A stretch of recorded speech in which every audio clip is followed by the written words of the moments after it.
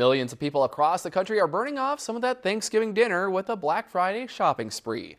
Scenes like this from last year played out all across the country today. While stores like Target and Walmart opened their doors to bargain hunters around 5 o'clock, some stores like JCPenney opened as early as 2.